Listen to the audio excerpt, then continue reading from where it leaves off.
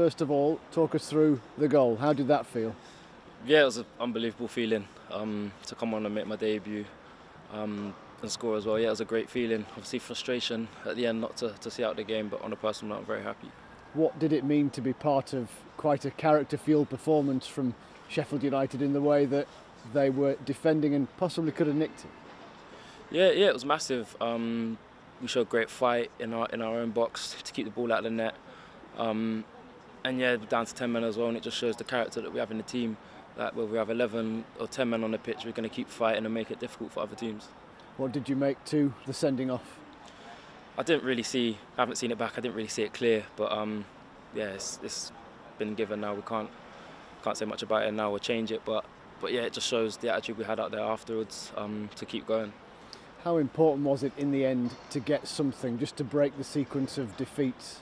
Yeah, definitely, it's massive. Every point is big in the Premier League, and I think we'll take it with confidence, and it was a good performance as well, regardless of how many points we got from the game, but we'll take it into the next game and we'll keep fighting. Did you feel as though you'd got there, they'd had a few chances that were extraordinarily pushed away, etc., that it might actually fall for Sheffield United?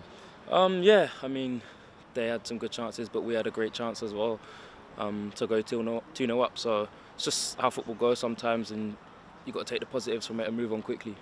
What about you then? You've waited and waited, not been in that many squads, so when did you get the call?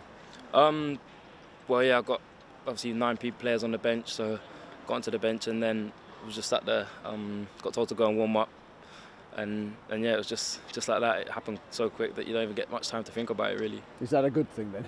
Yeah, you don't have probably, to sit there stewing about it.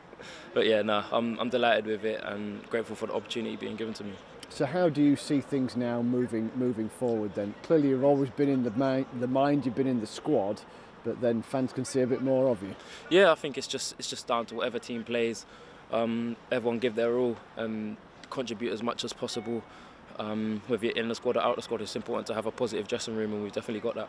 I wonder how important you think this period is, because, well, look, they're all formidable opponents, of course they are, but in Palace and Burnley after the Everton game, you've got two sides that might not be too far away from Sheffield United in the points reckoning come the end of the season. Yeah, I just think we need to take each game in our stride and build on performances. We'll take confidence from this one going into the next one, and yeah, we need to stick together as a group and focus on the things that we do well in training, on the pitch, off the pitch, and stick together when it comes to a game day. How important is that mentality? Because look, if you're not together, you're definitely going down. If you are together, you've got a chance. Yeah, that's how it goes, and we definitely believe we've still got a chance. We've got, as I said, we've got a great dressing room, a great coaching staff. So yeah, it's just important that we keep putting positive performances on the pitch, and things will definitely start to change for us in a much more positive way.